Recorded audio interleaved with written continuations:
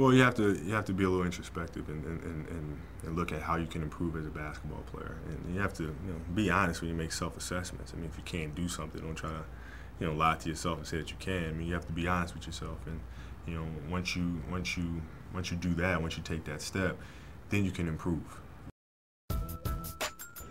What happens when the nation's top high school shooting guards get together with the game's best instructors and the league's most complete player? We followed along to capture all the action. It feels good to get here. I've never been to California. It's a pretty good experience so far, and I'm just looking forward to working out with all these great athletes and learning from the best and Kobe Bryant. Yeah, I'm really looking forward to meeting Kobe, of course, but I'm really looking forward to learning some new things, get better.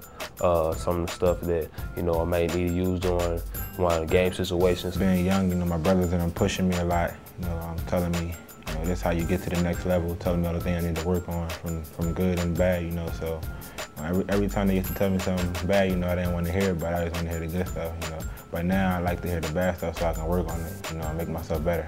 My family really is basketball oriented. I had my mom, my dad played in college basketball, and I don't think we've ever been around any other sport, so this is our sport, and I mean we've been rose up with basketball.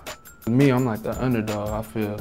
So I feel like I have to go out and prove everybody wrong. So I like pressure.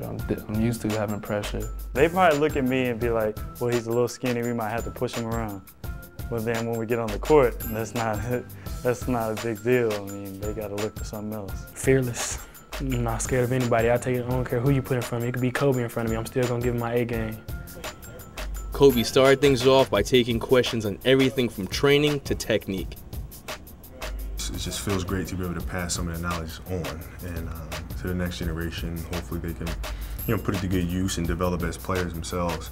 That's a dream come true, listen to the guy, that scored 81 points. So, anything he said, you want to have your ears open. Then it was time to hit the court for 3 days of tough workouts.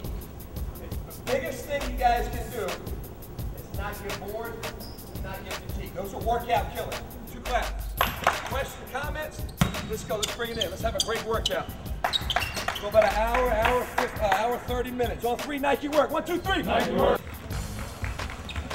Going through the drills and all that is really frustrating because you're new to something than what you've been doing, but you just got to take it all in, and then you just got to accept criticism and all that. So you try to use what you get in the drills and all that and put it all in one. Just try to fit it in so then you can take it on AAU ball and next year high school ball and just make you more of an elite player.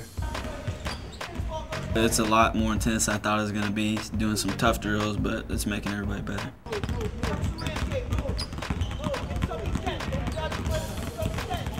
It's a great experience. I mean, all the drills are real intense with the coaches, and just going up against the best competition the country has to offer is a chance in a lifetime. As I drive here, he's going to grab. You guard me. You take away my first move. You're on me tight. Now I've separated from my pass. If he's a shooter and he has a guy mirroring him, he's not going to be open. So now I got to look for my shot. As I come here, I go outside foot, make sure I hit here, wrong step. Now I'm separated. They got good teachers out there, so when they teach you a move, you want to pattern it down, and try to add it to your game. Last move we'll work on is the Kobe. As I'm coming here, I see his head and shoulder. He tries to big boy me. I dribble, drop, shot. We'll have a little fun with it. All right? Good.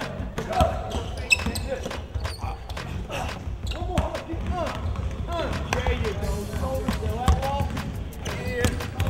All right. Come back. Bam. Now, step through.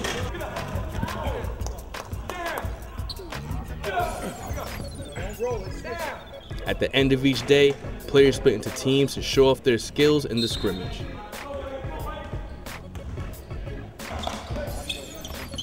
It's a high level of competition. We're all the same position, about the same, all the same kind of talent. So I mean, there's people better than you, and so it's good. It's fun to compete like that.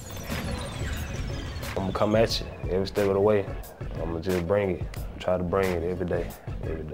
Get better. So when I get into college, maybe hear my name in the lights, in in the arena one day. I'm gonna name a jersey on. So, you know, I'm trying to make my dream come true.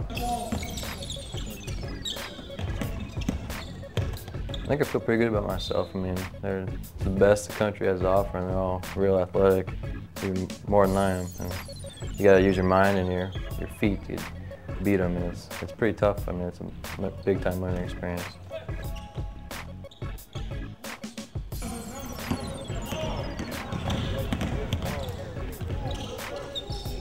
I mean, it's nothing new. I mean, I played probably against everyone out there 2 or 3 times in AAU ball. So, I mean, it's a lot of familiar faces. So, I mean, I don't take nothing of it. I'm just going out there playing my game.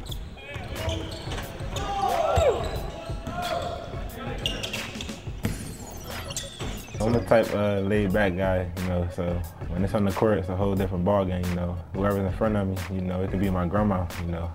I'm going 100%. Well, you know, hopefully when they leave this camp, they feel like they leave with something that can, you know, that they can take with them, and you know, to their respective teams, and you know, help them be better basketball players and better teammates.